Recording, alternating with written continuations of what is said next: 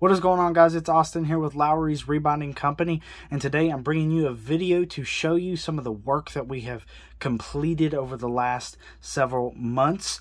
This one I completed a couple months ago, and this one we just finished up yesterday. So I wanted to talk to you about these rebinds. I want to show you the progress and the difference between these bobbles so that you can see the work that we're doing here at Lowery's Rebinding Company. So just to start off, this one I've already done a video on. You could check that video out on Facebook, Instagram, and YouTube. This one was the one that I completed, I want to say probably a month or two ago.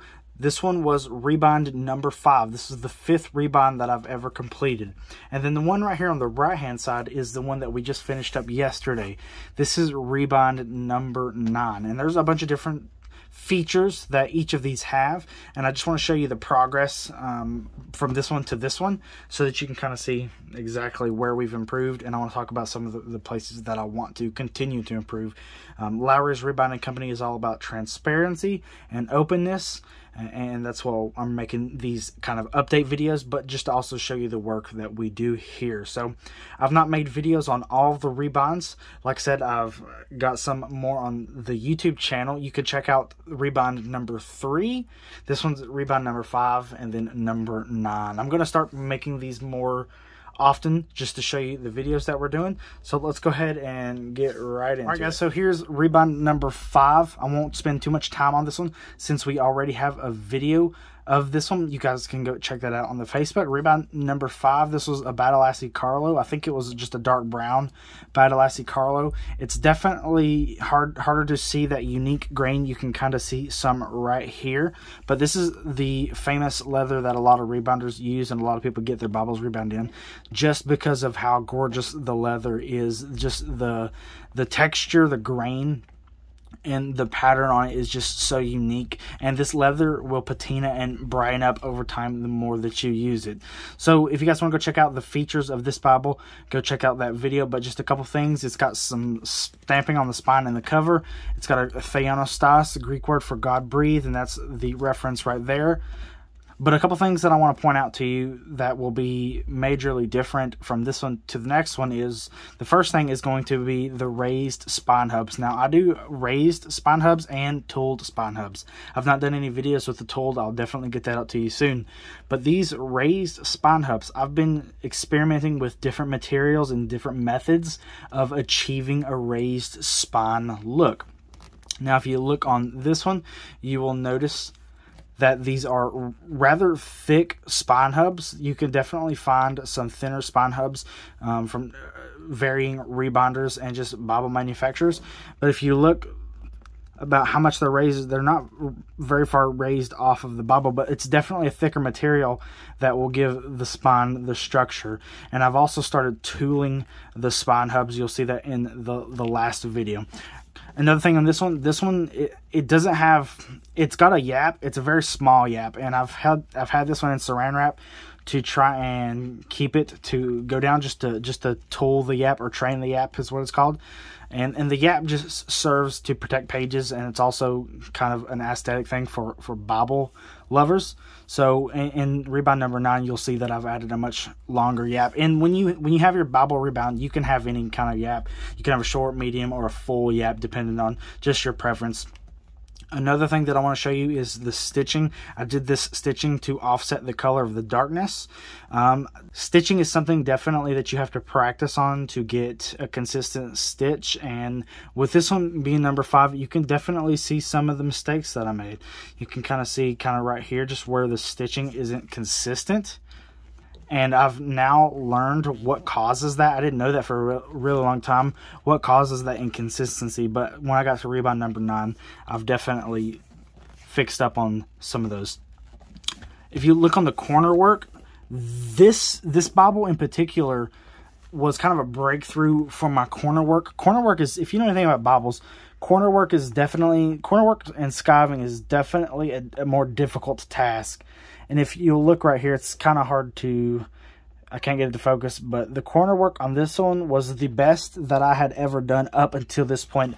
All of my other corners were pretty, not that great. And it just takes practice. Same thing with the stitching, it taking practice. Bobble ring binding in general just takes practice. And then if you look on here, I talked about the spine stamping. Spine stamping is another thing that takes practice, just trying to line it up and everything. But yeah, this is what this one looks like. Let's get in Bible Rebind number 9. All right, guys, here's Bible Rebind number 9. This one, I used a different kind of leather. This one was for a very good friend. And you can already tell there's a bunch of differences from Rebind number 5 to Rebind number 9. This one is using Double Shot Cowhide from Rocky Mountain Leather Supply. It doesn't have the pebbly grain or the unique grain. It's very smooth. It's very buttery smooth. And I've found that this one just doesn't scratch as easy as the Battle Lassie Carlo Waxy does. I really love this leather, and I'll definitely be using it again. So a couple things I want to talk about: the spine hubs. If you look, you can already tell that these ones are a lot thinner. I used different materials to try and achieve the look that I was wanting to use. So definitely, and they're a lot taller. You kind of, it's hard to tell, but let me pull up the other one. If you look here, let's see if you can see that. Yeah, they're a lot thinner. I wanted to have a more clean, crisp overall look. Let me put these side by side. If you look, one's thinner than the other one. I'm definitely liking Rebind number 9 a lot better as far as progress. This one has a medium Yapp. It almost touches. I did a medium Yapp just to protect the pages on this one. This Bible was a lot older. This Bible was from 1978, I believe. I don't know if that's when it was printed, but that's when my friend received it. I've got stamping on here. I didn't stamp the version on here, and I didn't because I thought it would just look cleaner if I just did the Holy Bible.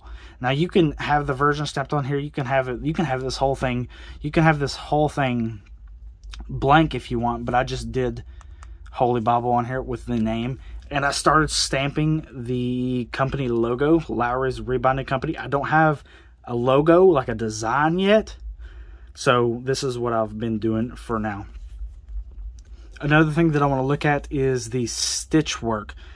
Like I said, this one right here, the stitch work, you can already see a lot better, a lot more consistent around the board. And that's because I finally kind of figured out why my stitches weren't staying straight. And I was able to employ that one throughout this entire rebind. Another thing, the corner work on this one was even better than number 5.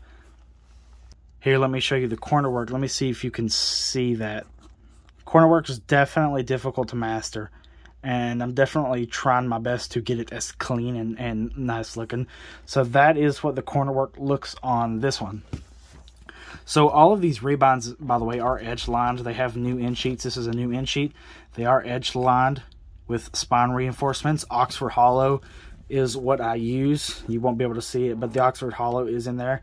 New headbands, new tail bands on the bottom. This one I only did 2 strings, or 2 ribbons, my bad. You got a black and you got a brown. Now let me show you how flat this lays. So if you open it up towards the middle, that's how flat I've been able to get my Bibles. I don't know if that's super flat for some Bible people, or if this is kind of standard, but this is how flat I've been able to get my spines. I don't know exactly what people use. This is an older Bible, so I'm not going to get too crazy with it, but that's how flexible the spine is. I'm definitely working on trying to achieve the best flexibility, because I know guys like their floppy Bibles. All right, so here is a side-by-side of Rebind number 5 and Rebind number 9. I'll just show you guys around a little bit. Tell me what you guys think. Do you like the way that these look? Do you like the style of these rebinds? Let me know down in the comments what kind of leather you like.